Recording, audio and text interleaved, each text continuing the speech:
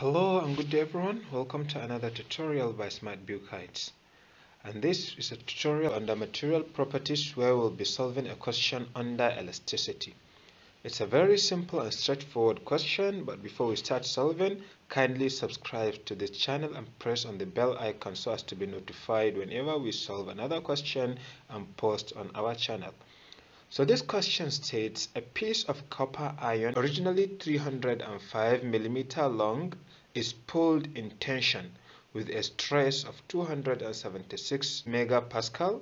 If the deformation is entirely elastic, what will the resultant elongation be?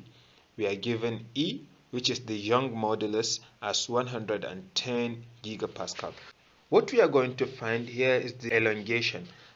The data we are given is piece of iron with original length, therefore we are given the length as 305 millimeter pulled in tension with a stress. We are also given the stress, which is denoted by this, which is 276 megapascal, that's times 10 to the power of 6 pascal. Then we are told if the deformation is entirely elastic, so we haven't reached the elastic limit. We know that at the elastic region, stress is directly proportional to the strain. When we remove the proportion sign, we include the constant of proportion, which is the Young modulus. So we are told that the entire deformation is within this range. If the deformation is entirely elastic, then what is going to be the resultant elongation? That is change in length, dl. This is what we are looking for. We know that the strain is equal to the elongation, that is the change in length, over the total length. Now we have two unknowns in this equation.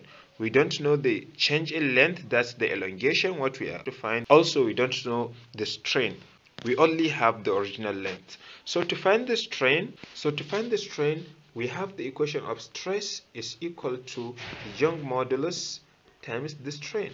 Therefore, the strain is equal to the stress over the Young modulus, which we all have. All we are going to do now is to say the strain is equal to, what's my stress? 276 times 10 to the power of 6 pascal over the Young modulus given as 110 gigapascal, which is times 10 to the power of 9 pascal.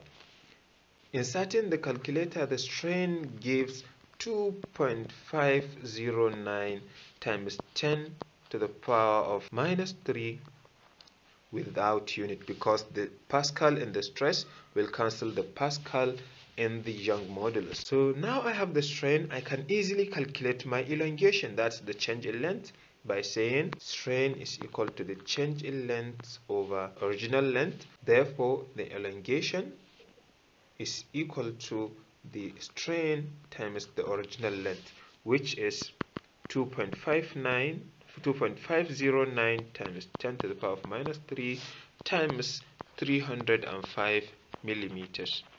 Therefore, the change in length is going to be 0.77 millimeters if you insert correctly in your calculator. As I told you, it's very simple and straightforward. Hope you enjoy it.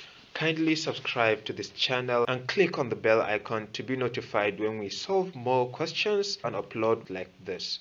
Hoping you enjoyed the video. You can always ask questions in the comment section. See you in the next video.